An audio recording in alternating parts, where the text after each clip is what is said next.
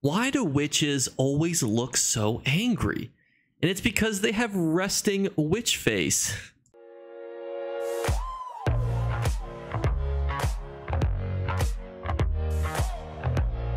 What's going on, YouTube? You guys asked and I'm here to provide. We are finally doing our dungeon tier list for the Elder Scrolls Online. Originally I was in between, do I want to do the DLC ones and the base game ones separately, but I looked and I was like, well, people watched our 40 some odd minute video yesterday with all of the zones, so I think we can continue to kind of do them all at once. But I'm going to try to put chapters in it for this one. I refused to do the one yesterday for each individual zone because some were like 20 seconds long, but for here I will do the chapters just for you guys because I love you.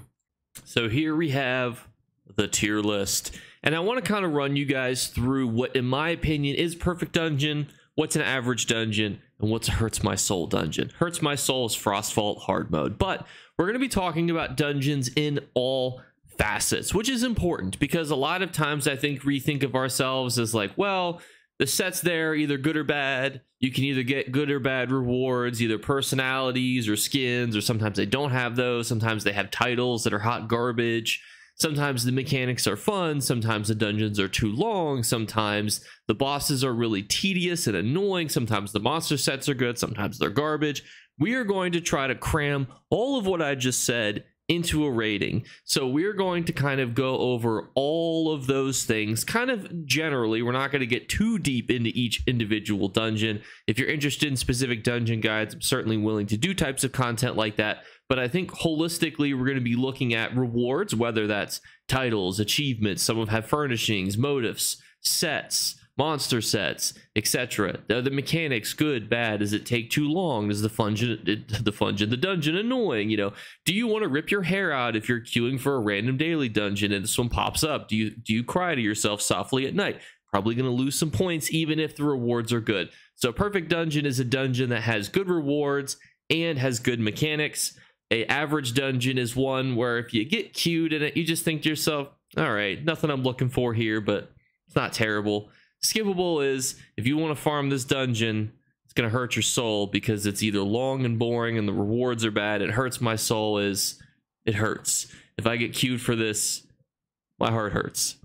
And we're going to start off with a bit of a litmus test, and that is actually Black Drake Villa, so you guys know exactly where I am when it comes to how these are going to be ranked. To me, Black Drake Villa is a perfect dungeon. It's got skippable mechanics, but it's also got side secret bosses that you can farm. I won't spoil anything for you, but the actual dungeon itself is very fun, but it's also rewarding. Truesworn, Kinross, Drake's Rust, Behemoth are all great sets that you can farm. The motifs that drop from there have decent sell rates. So if you're wondering to yourself, dungeons have motifs, it's not just the style pages that every so often will pop up, you know, based on what's in the crown store. It's also that if you farm the hard mode, you're guaranteed to get a motif drop, or if you just complete the dungeon, you have a lower chance to get that motif. So there's a little bit of ways that you can get a little bit of extra gold when you're farming your dungeons, but overall the only thing that I think it loses points on is there's really no cool skin personality that comes from Black Drake Villa, but really that's minor in the grand scheme of things, and even if you would take points for that, I'd still have it in the perfect tier. Next up we have Bal Sunnar, which is an interesting one because I think it does some things right, some things wrong. I always like alternative bosses, alternative routes and things, but the rewards are decent, but they're not great in my opinion. What I would describe them is as good. I have a higher expectations for dungeons that come out more recently because as power creep continues, you really should be getting a lot more rewards for doing dungeons. And for the length of time it does take for you to complete this one, I would want better rewards than just the sets that come from here. Notably, Rite Masters is pretty decent, but overall it's nothing to write home about. But where it does get some bonus points is you do get a skin your first completion. So if you want a really cool skin, you guys can go out and complete Bal Sunnar on Veteran. This next one is a bit of an interesting one too, because it's going to go also right up there with Bal Sunnar. Loses a couple points, but gains a couple points. So let's talk about it. Lady Thorn is going to be your monster set that you're going to get from here. It used to be a lot better than where it currently sees itself. I even looked up to see what its current rankings are amongst tanking, people see it as a 2 out of 5 according to the Tank Club, which is really the go-to whenever I want to see how good a support set is for tanking and other such things. I would say, though, that Crimson Twilight that drops from here is pretty good. I think it's actually a really good set if you're interested in that Cyrodiilic type fighting for PvP. So that's a pretty decent set to farm here. The reason that it gains a couple points for me is actually the rewards that you get. You get a skin and you get a really cool gargoyle. And I'm going to show you guys something that you might not necessarily know about when you do certain DLC dungeons. And that's that, as you can see here, you can get a reanimated Vampiric Thrall skin by completing it essentially on Veteran, but you also get a nice little reward too, Castle Thorn Gargoyle, 25,000 gold. What those are, for those of you who are unaware, every single zone in the entirety of ESO has furniture that you can buy based on achievements that you have unlocked. So what you can do is you can get some really cool achievements from the Undaunted, and the Undaunted vendor will have furnishings that you could buy.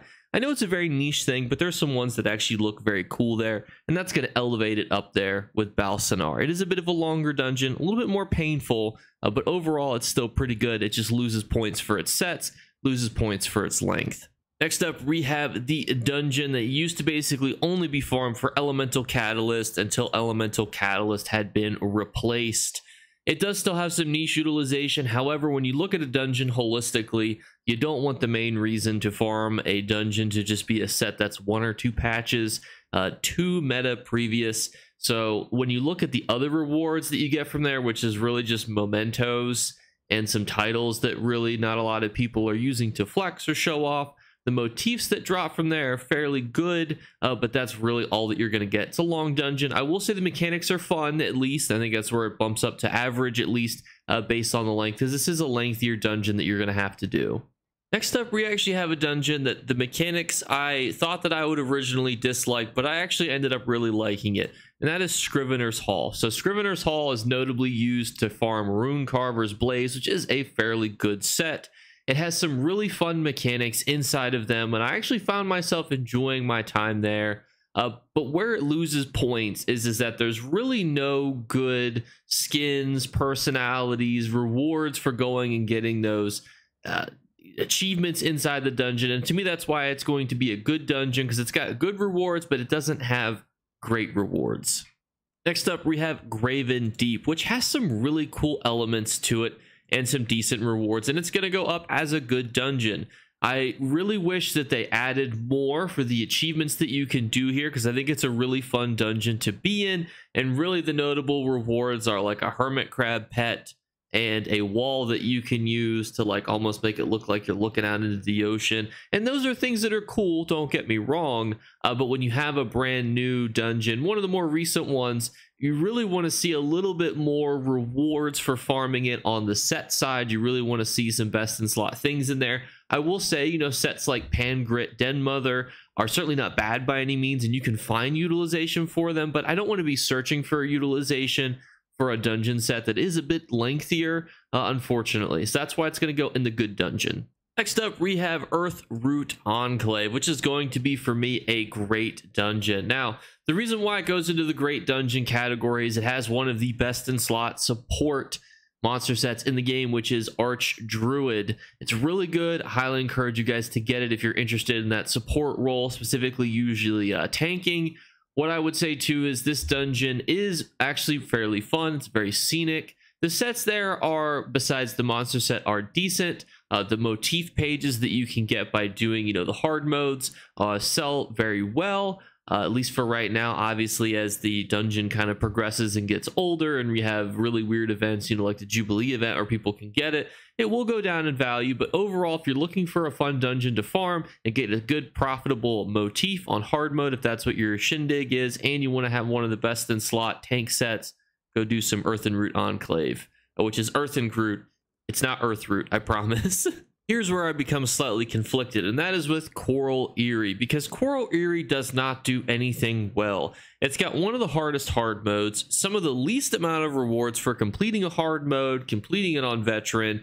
The sets there are very mediocre at best. So part of me wants to put it in the average dungeon, but I'm actually going to put it down in skippable, because when you're a newer dungeon like Coral Aerie is comparatively to some of the other ones on here, we have higher expectations.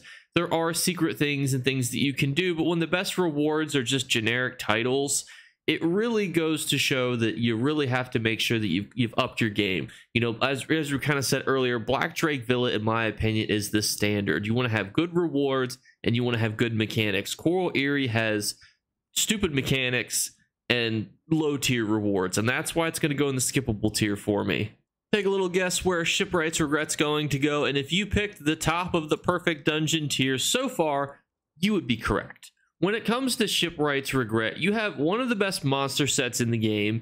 You've got some of the best sets in the game, including Turning Tide. Even Stormcurse Revenge is also a great one. And you've got alternative dungeon parts that you can farm. You have skippable bosses. If you want to do the actual hidden mechanics and things, you can. If you just want to get to the meat and potatoes and have a fast dungeon, you can also have it. To me, that is perfect. You've got great rewards. You've got a great way to farm it where you can do it quickly, or you can take the time to go through and do the little secret side things, but you don't have to. And if you complete it and you do the Undaunted achievement, you get a nice little lantern lamp thing that like glows green. It's beautiful, and I highly encourage you guys to do Shipwrights Regret. If not for the sets that you probably are going to want, Turning Tide and the monster set from there are definitely both S tier sets, but because it's just a beautiful dungeon to be in, it's very unique, and I think it's great.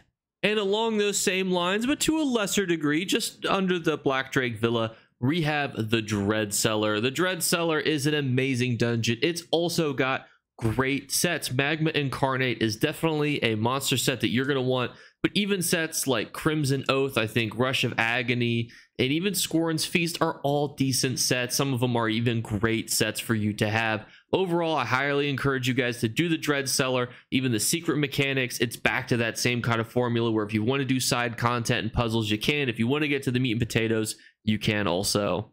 Next, one of the goofiest sets you can find in the Red Petal Bastion puts a bunch of sweet rolls everywhere, and for that, I mean, that's got to put it up in the good dungeons category. I think that overall Red Petal Bastion doesn't do anything phenomenally well. The rewards don't jump out at me as something, you know, like the Dread Cellar, Black Drake Villa, Shipwrights, even Earthroot Enclave, and even the actual achievement rewards really don't leave a whole lot to desire. The motif that drops from doing the hard mode, or, you know, or lower chance if you do it on a lower difficulty, don't jump out at me. It is still a good dungeon though, and that's going to be at the bottom of the good tier for now. One of the most valuable items in the game comes from the Cauldron, but only during specific times of the year, only when its monster style is in store. I'm going to put it up though, however, in the great tier. I think that overall there's a lot of great things in this dungeon. The fact that its monster set page style sells for like 75 million gold on PC and tens of millions of gold on console is pretty phenomenal. And if you beat it on veteran, you get a great skin. There's not a whole lot else to really write home about with this dungeon. I think we can kind of summarize it very quickly in that. But it is really fun to farm, and it overall I think is a good experience. And if you're definitely, and I'll make a video on it, when the monster style is farmable, you will see a video. It'll probably be clickbaity, like how to farm this dungeon and become a multi-millionaire, because you will. I mean, it's not really clickbait, you will. So you guys will know as soon as that style page returns, and the developers will probably make all sorts of posts about it, because for those of you who don't know, it is the most valuable style page in the game, hands down, no competition. And now we get into some of the non-DLC dungeons, which actually took us a little while to get here. So this is where things are going to kind of change just a little bit. I'm not going to be comparing, you know, Banished Cells versus Shipwrights Regret. I'm going to be comparing them almost to other base game dungeons, because a lot of you guys only might have access to base game dungeons. So for me, Banished Cells is actually a good dungeon. This is Banished Cells 1. The reason why I think that this one specifically is good is because it's got a good monster set, and it's a very good introductory set. If you're farming on a low-level character, you might only be able to queue for Banished Cells 1, and because of that, it's pretty good. We're also going to put Banished Cells 2 up here, but it's going to go in the average dungeon. The monster set is just worse. It is more long, more difficult. Not like difficult in anything that's going to really throw you for a loop, but when it comes to, you know, those early base game dungeons, we like things that are fast and easy and efficient, and it just adds just a little bit more to it without giving us any additional rewards.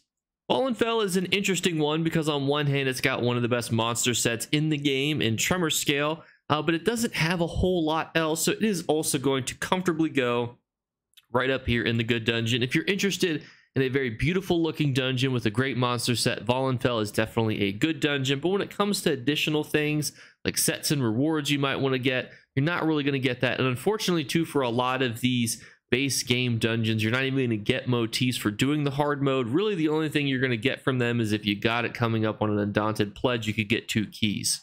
And we're going to get our next average, and that is Selenes. It's by no means a bad dungeon. Its monster set by no means is bad. It's actually a decent DPS set, but that's really all you can say about it, is decent. And when you have sets that are just decent and are okay and are usually outshined by other things, and you don't have any exceptional rewards from the dungeon itself, you have to go, average. This next one is also going to be in the average tier, which is Vaults of Madness. Vaults of Madness doesn't do anything exceptional. It is a base game zone, so I don't want to necessarily think that it's, skippable.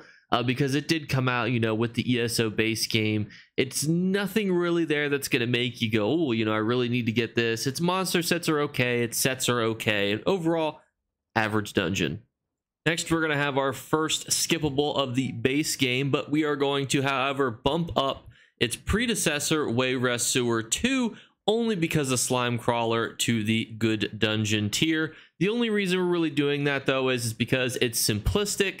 It's something that you can overall pretty easily accomplish. The sets there are actually the same versus, but you really are going to want Slime Crawl, even if you're just wearing it as a one piece for the crit chance. It is something you're probably going to want to have either the helmet of or the shoulder of at some point. It is a base game dungeon, so we were comparing it towards other base game ones, and when it's got Wayrest Sewers 2, at least one of the best monster sets in the game, you got to have to put it in the good tier. We're going to have to make our box here a little smaller. And actually have Ark's Corinium, which is the first dungeon that I have ever 100% gotten all the collections of. And we're going to put it in the Hurts My Soul. Why does it hurt my soul? Ark's Corinium? It's because Medusa used to be great, and now it's just okay at best. It's okay set. You sit and you farm a dungeon before the collection system exists, and you just to get that Medusa Flame Staff, and now it's garbage. It hurts my soul. Should you go to Ark's Corinium to farm it? Probably not. If it comes up in a daily pledge, yeah, you go ahead and farm it and, do it for your Undaunted keys. But don't do it on your own of your own free will. You couldn't pay me to go back there. I hate it. This is going to be a little bit of a hot take here, but City of Ash 1 and 2 are both perfect dungeons. This is probably going to be a little bit crazy, but when you look at base game dungeons, right, and you look at some of the earlier ones that are easy for you to complete, like City of Ash 1, being able to complete a dungeon and also get really good sets from it is just phenomenal. And then City of Ash 2 just kind of builds on that, teaches you some more mechanics, almost teaches you kind of the difference between like normal and veteran, because a lot of people don't necessarily know if you're coming in from another game where dungeons, if you go for a harder difficulty, is just everything has more health. There's more mechanics, and you start to learn that through these dungeons when you do them. The rewards are also pretty good. You do share your normal 3 base sets, but Valken Scoria is going to be what you get from City of Ash 2, which is notably great. And when its style page is sellable, it's probably in the top 3 best monster set style pages that do sell once it comes up. So overall, City of Ash 1 and 2 are going in the perfect dungeon tier. Now, when it comes to ones like Elden Hollow, I think we have to put them as average dungeons.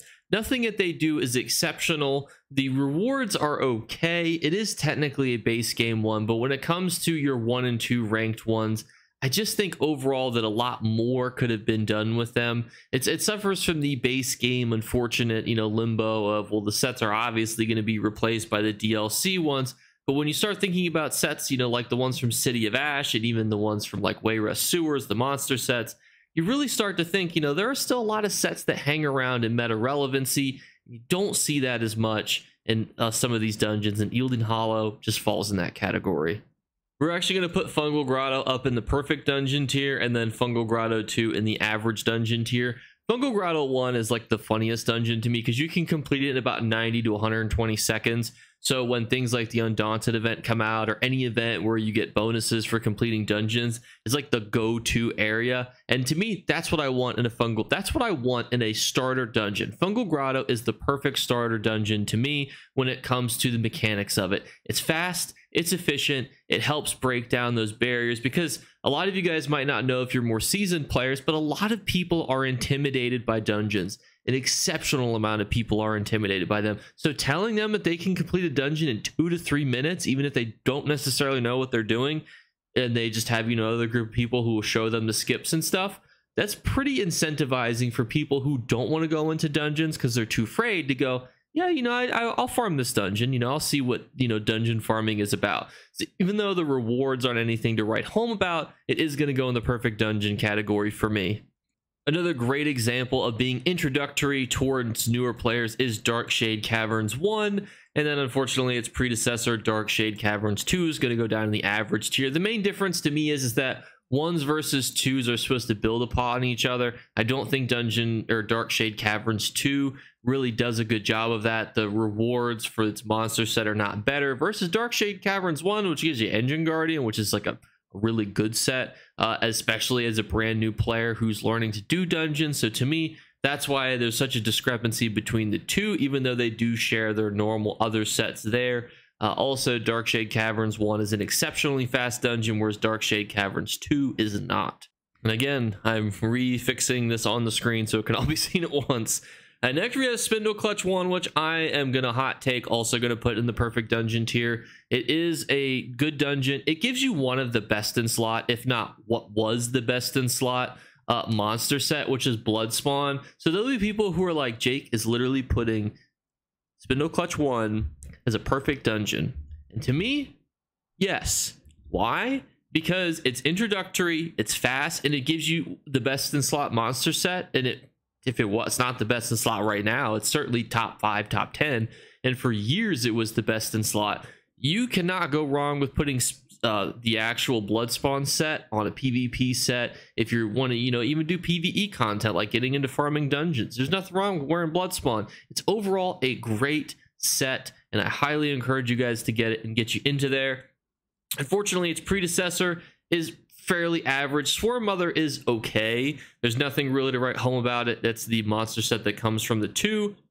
It's not long to farm, thankfully, unlike Darkshade Caverns 2. They were like, we'll make this stupid boss in Darkshade Caverns that reflects damage back at you, and you have to sit there the whole time and take it, and you can't speedrun through it very easily. Versus, they didn't make that same mistake, so I'm going to bump it above Darkshade Caverns, but it doesn't do anything to write home about, so it's going to sit in the average dungeon tier.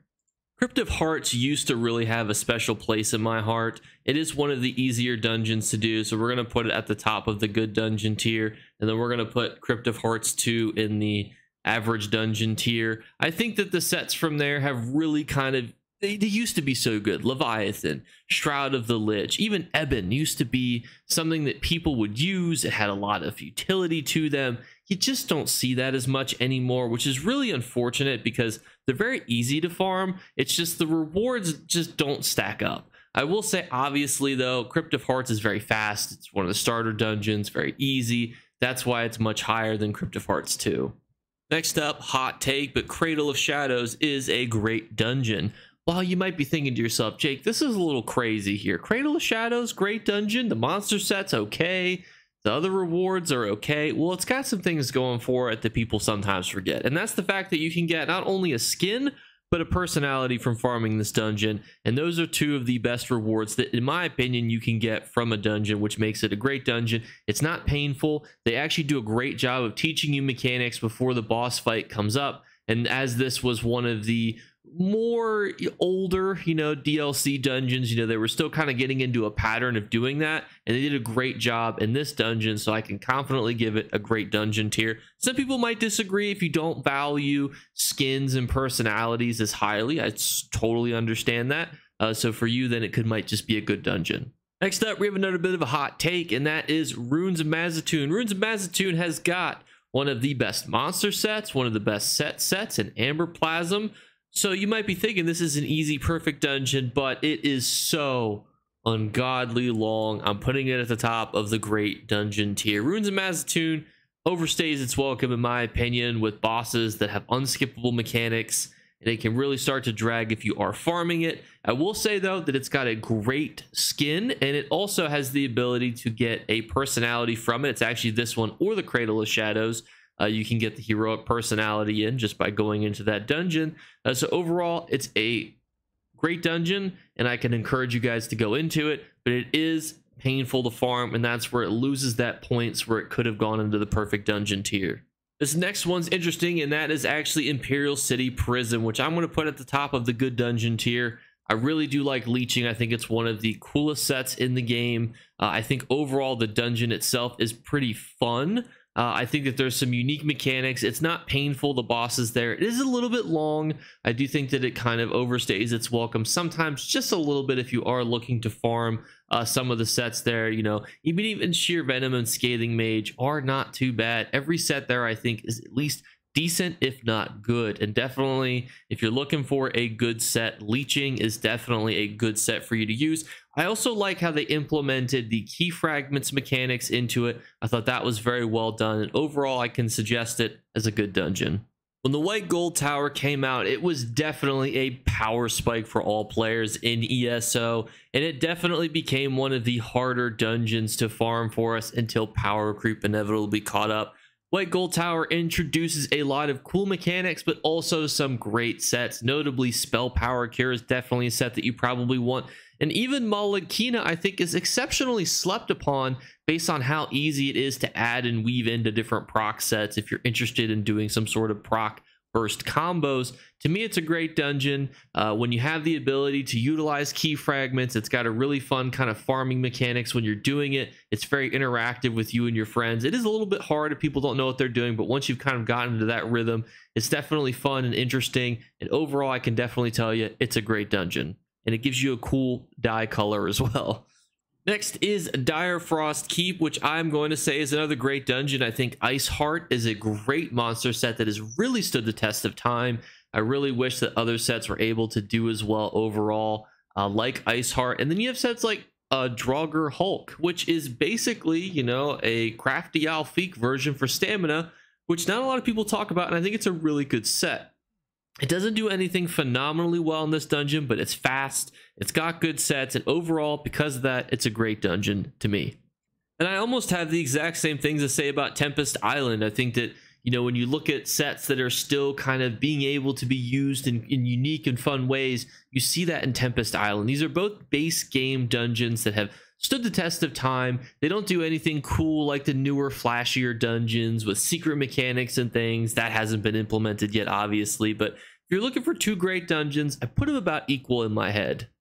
I remember a day and age when Blackheart Haven was one of the most farmed monster sets in the game. People loved things like Bone Pirate, and it was great. Unfortunately, sets like Bone Pirate don't see a whole lot of utilization anymore. The Pirate Skeleton monster set doesn't see a whole lot of utilization anymore. But I will say, though, that it's got unique scenery. It's fun to kind of go through. It's very easy, you know, if you're looking for a dungeon that kind of is fun and like a piratey type theme. The sets there are certainly not bad by any means. You know, sets like Bone Pirate are still good if you're looking for a set like that for PvP. Pirate Skeleton is certainly a good monster set. It just doesn't see the utilization that it used to, which was significant.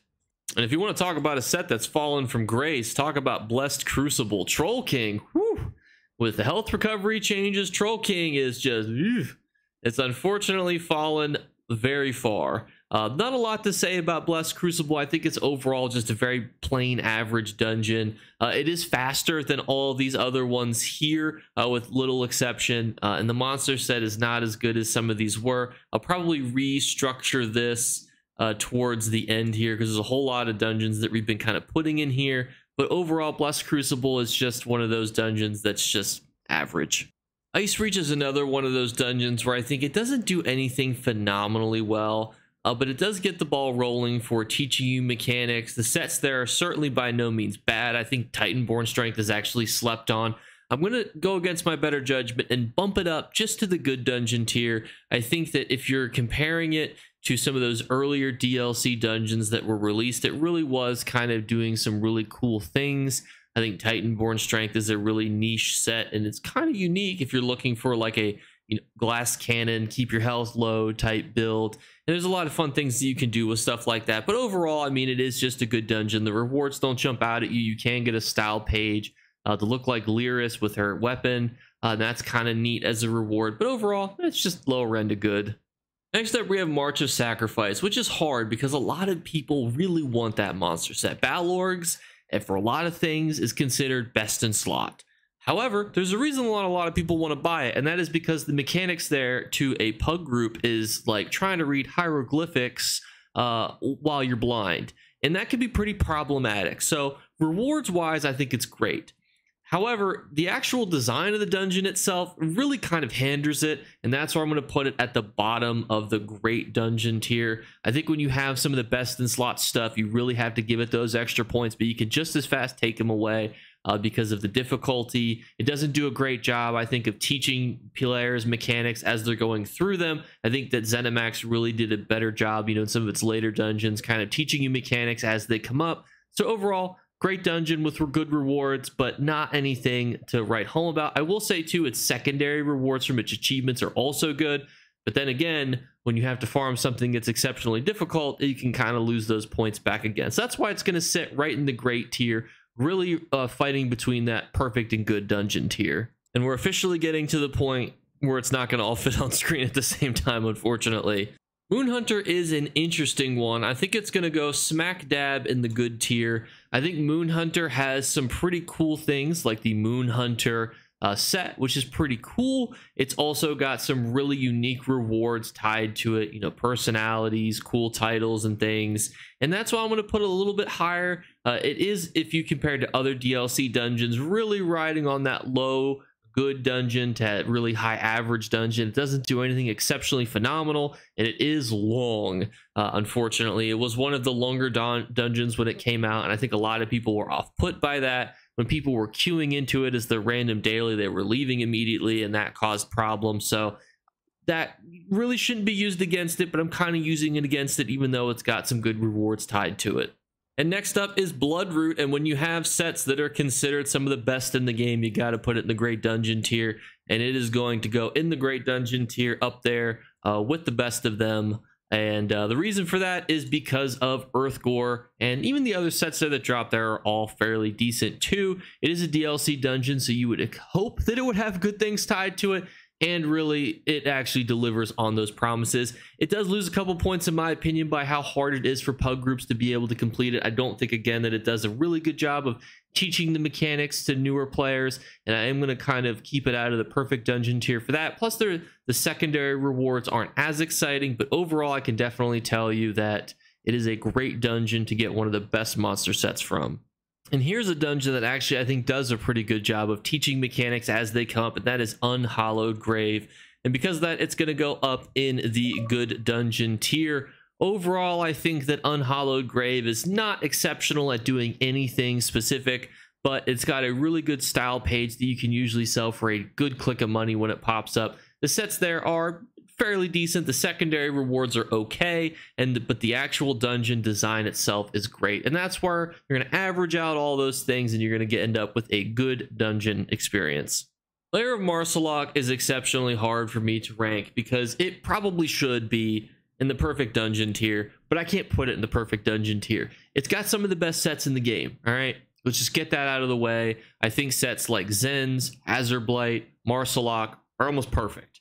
However, this dungeon itself is way too long, and it does not do a good job of teaching the mechanics as you go for some of it. Some of it is good at teaching. For other parts, it's very exceptionally annoying and long. The skips on there, I believe they actually patched one of the skips that you used to be able to do, which is also exceptionally annoying. So from a dungeon design perspective, I would say that it's a good dungeon. From a rewards perspective, it's a perfect dungeon. And I think that's where you kind of culminate together and you get yourself a great dungeon. Another dungeon that is painful to farm, but also has some decent rewards tied to it is Moongrave Fane. However, things like Hollow Fang's Thirst are not going to be as good as they once were. I do think, though, the design itself, aesthetically, the fights itself are pretty decent, and for me, that's why it's going to go into the good dungeon tier. But this is also one that suffers from that length problem. That length problem, by the way, that they would solve in the future by adding kind of secret mechanics that you could farm, versus having to just farm the same bosses over and over and over again. And I think that these were some of the dungeons that kind of made the developers start to look at that and go, ooh, maybe we should start making some of this stuff optional because these are long and people have to farm these dozens of times to complete the collections. This next one is going to go and hurts my soul. If you know, you know. I don't know why you have to turn into a mouse. I don't know whose idea that was. I don't know what they were smoking down there in, you know, Baltimore, where ZeniMax's studio is. I don't know what was happening. Whoever made that mechanic, I hate you. I will say, though, that the actual sets and the rewards from there are not bad by any means. They're actually fairly good. However, doing this hard mode hurt me in ways I didn't know possible, and that's going to go in the hurt my souls tier just because of that. My cat has joined us for Depths of Malatar because Depths of Malatar to me is actually up there as a perfect dungeon. Depths of Malatar does so many things right, in my opinion, and the reason for that is because it gives you great rewards, one of the best in slot monster sets. You get skins, you've got easy ability to get through the dungeon, very nice design, very rewarding final boss fight, and a great monster set to go with it. It's everything that I look for when I'm thinking about how I want my dungeons to look. This next one is another one that has hurt my soul, and that is Fang Lair. And because that's going to hurt my souls, it's really just because of the actual final boss fight. I don't know what they were smoking again. But the actual rewards from here are okay. For what you have to do, though, you would expect them to be a little bit better. It's also a decently long dungeon when it had came out. So I would say that if it wasn't in Hurt My Souls, it would probably just be an average dungeon. Scalecaller Peak is another one of those places that has one of the best monster sets in the game. But fun fact, nobody ever wants to go get it because it sucks to get it. Because they do not do a good job of teaching you about the rewards. So while I would say the sets from here make it an amazing dungeon, it is held back by good dungeon design, and that it does not teach you very well what you're supposed to be doing, and has some very annoying, tedious mechanics to it. And ZeniMax sometimes, I think, forgets that really it's when people do dungeons, it's just a random bunch of hooligans queuing together who have zero communication skills and don't want to get into an Xbox party together, and because of that, it's going to lose some points, but definitely the rewards from Scalecaller Peak are well up there.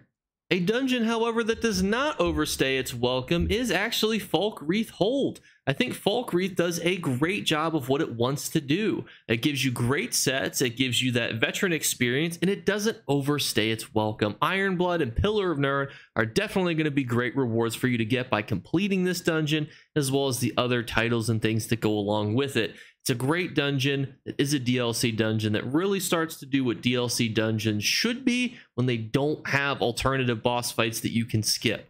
Falkreath Hold is a great example of that.